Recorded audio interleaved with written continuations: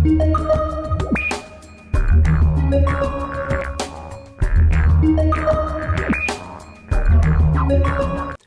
if you've downloaded the piston setup single start file, you see there's some pretty simple geometry in there. I do have a subdivision surface in there. It's okay. It's not like super detailed, but it will work for our needs. I'm going to turn this off. And there's basically three sections. There's this first section, which is what we're going to use to animate. And that's our crankshaft with the offset. Let's see here. Yep, there's the offset. And then our rod, okay, right here, and our piston head, okay.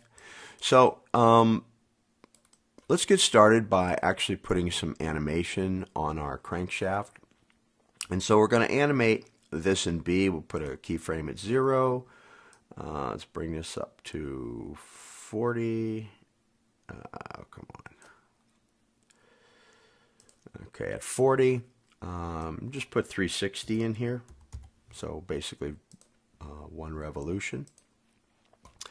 And then come down and select this in your timeline. And we want to change the interpolation from spline to linear because we don't want it to start up slow and slow down at the end. We want it to be constant. And if you come over here in the properties for this, set this after to repeat, and I'm just going to put 100 in there so that I know that it will just keep repeating. So if we hit this now, we see that we have a constant, nice animation on that. Okay, so let's go back to 0 and pull this down. So one of the first thing we want to do is this connecting rod is centered on this the offset part of the crankshaft. So this is where we want to put our constraint tags. So, character, and I'm right-clicking to get to that. Come down to character tags, add a constraint. So we're going to add a PSR at first, and we want to constrain this to this large part of the crankshaft right there.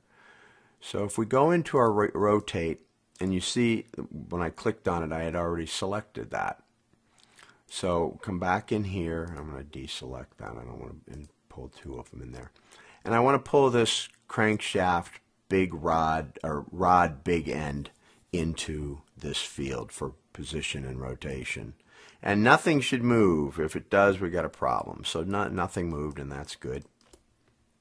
And so now if we hit this, we have that connected and spinning crazy. So that's a fairly easy fix. And what we're going to do is we're going to go back into our constraint tag, come back up here, and we're going to add aim to this.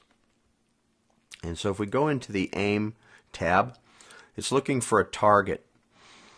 And what we want is, I've already named it the rod aim target, and what that is a null that is sitting right in the very center of this gudgeon pin and the very center of this piston.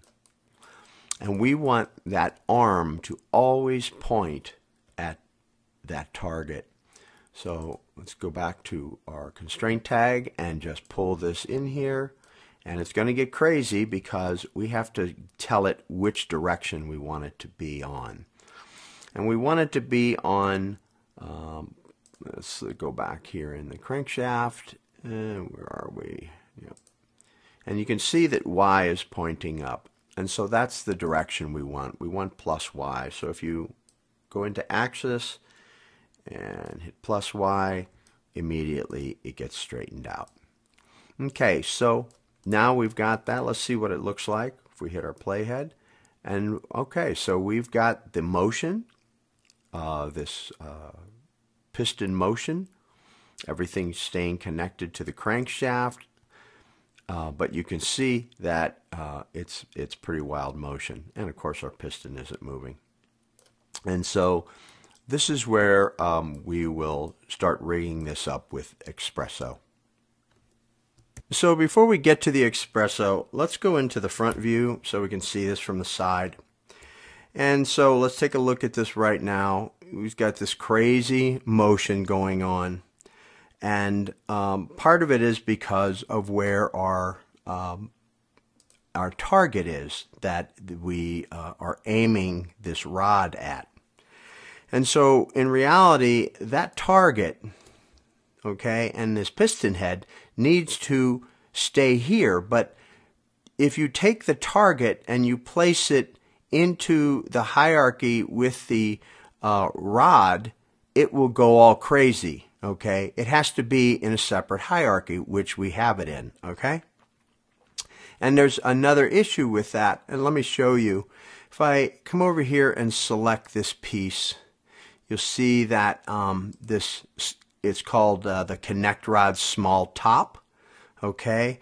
Let me turn this on, and let's go into the Attributes Manager, and you see with all that movement it has, it's registering no movement in here, okay? And that's a real problem, because what good is it to connect to that if we're not going to get some movement out of it, or to try to set up an expression?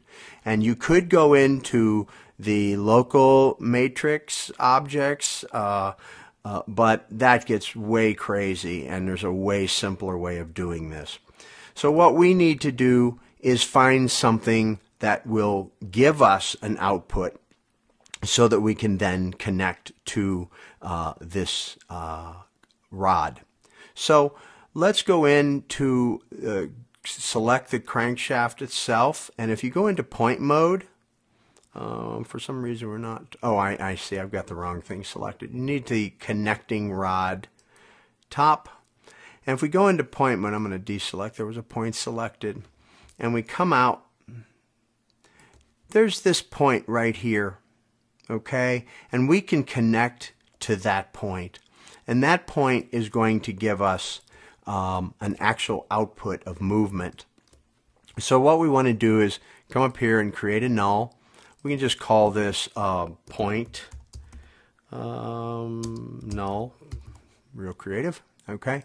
And let's take that point null and bring it down under this main null hierarchy. Don't put it in any of these. Let's leave it right here. And then let's go to our main null and put an Xpresso tag. We'll pull this up. And so we just need a simple point setup, but there's one thing we need to do first is let's go back into our point mode. And this point we selected has an exact address, or ID number, if you will. And if you go into your Structure tab, now mine is nested over here. If yours isn't, then it probably isn't. Go up under Window and come down to Structure Manager. The reason it didn't show up is because I've already got it here. Anyway, if you go down, you see that that point is point 27. That's its ID. So we want to remember that. So let's go in here, right-click, New Node, and we want to grab this point node. And it's going to turn up yellow because it wants an object. And the object it wants is this one, because this is the point we want to reference. So if you click on this object port and hold and drag over to here, you can release and come down to object. The yellow light goes off, means we're ready. And if you click on the point node itself, you can see a point index, and we need 27 in there. And so we need something to connect to that point, and that's where this point null comes in. So let's drag the point null down into here, and under the point position port, grab that, click, hold, and then release. And we're going to go down and grab the global position, okay? And so if I select that point null, you can see that it is there, and let's just give it a little bit of visualness here so that we can see it. All right, so that's our connection. So what happens now if we press play? So let's press play, and let's select this point null and go into the coordinates. Now we're getting all kinds of movement. But you can see we have a little bit of a problem. right here, you see how let me slow this down. See how the null does not want to follow it? It keeps jerking back there, and if you play it in real time, it really gets far away from there. Well, that's a priority issue. So, and there, it didn't even go back to its spot. So if we go up to this Xpresso tag, and 30 seems to work pretty well, just put 30 in there, and then we press play. That took care of our issue. Go down here, and we still have a lot of movement going on. But there's a movement in here we don't want, and that's this movement in Y. But we're going to take care of that in our next Xpresso we set up. So we need this. This is our piston. I'm going to roll these closed for a second. This is our piston. And we can't have it moving the way that's moving. Okay, that's crazy. This piston has to work like a regular piston. It has to move only along X. And that's the movement we want right there. So while this arm is going crazy all over, this just needs to move back and forth. So let's set that up. We want to take our point null because that's what we want to read. But instead of reading all the coordinates, all we want to read is position X. And I want you to grab the regular position because we want it to be local, not global. So if we grab position X, all we're reading, if I turn this on, is this top one. We're eliminating Y. Okay? So I'm going to bring this aim target. This is our piston null, and that is right on the center of our gudgeon pin. I'm going to drag it in here, and I'm going to go to coordinates, position, and again, only X. And so I'm going to hook this to that, and that should jump right to that piston. I'm sorry, to the point null on our rod. Okay, and it does, but that's not where we want it. Okay, and while it seems to be working pretty well, and it actually is, it's still not in the place we want it, but we do have the motion we want. So that's simple enough. Let's deselect that, and let's right-click, go to New Node, Xpresso, Calculate, and put in a math node. And now if we connect these ports, okay, nothing's going to happen. Let's come in close. But if you come over here in your math node, you see we're in add, and that's what we want. And if you start moving this, I'm moving in negative. And you want to get that as centered as possible. So now what we have is our piston is connected, and our aim target is right in this spot where we want our rod axis to point to. And now, because it is in a separate hierarchy than the actual connecting rod, then it can point at it and also give us our movement. So I'm going to hit F1, go back into the perspective viewport, and I'm going to go back to 0. Now, I built it this way on purpose because I wanted to be able to easily line things up. But because we have this all in a null, we can now rotate this to whatever position we want. And I'm going to redo that and just make it to 45. It doesn't really matter, but well, actually I'm going to make it 50 since that clicked in there, quantizing. And it still works perfectly. And it's really smooth. And it's going to be smooth throughout the animation because we're not using any dynamics. It's all a calculation. And so you can come in here and move this to a point if you want.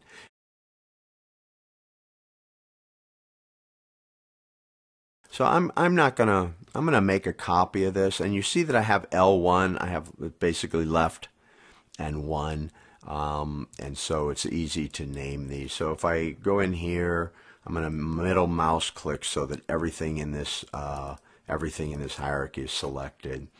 I'm gonna go to my tools, get the naming tool, and I'm gonna replace L-1 underscore with oops, it's already in there, with R-1 underscore, and replace the name. And so now they've all changed. And I'm going to get out of polygon mode, click away, because all I want is this. And so with that selected, I'm going to hit rotate, and you see that's not going to work. So if you come up here and get into the world axis system, then you'll be able to turn this easily. And I'm going to hold the shift key to quantize so I get exactly 180. I'm going to go to the overhead, F2, and my move tool, or select tool. And I'm going to move this up to about there. Now, the way I have this set up, we need that, I have it set up as separate pieces. So if we go in here and you hit your main shaft, that's going to select just that, and I want to get out of that mode. I want to see wireframe and hidden. Okay, so now we just have this. This is the actual main crankshaft. So if we bring this down this way, and you can space these any way you want, but you know, I'm pretty good with that for those two. So I'm going to go back into perspective view, hit F1. Now we got our two pistons, and of course the piston that we just created, R1, is going the wrong direction, and that is so simple to fix. You come in here to R1, and if you grab just this keyframe and put a minus over here in the properties in front of that 360, we will have fixed that problem. Okay, so there seemed like there was one, and the other thing is you want to get these to offset, and you can, and again, you can pull this speed if you want it to go slower, faster, but to offset it, just drag one of them, and I'm going to drag it down at 20 and minus 20, and so now it's perfectly offset. And that's it. All right, thanks for joining me.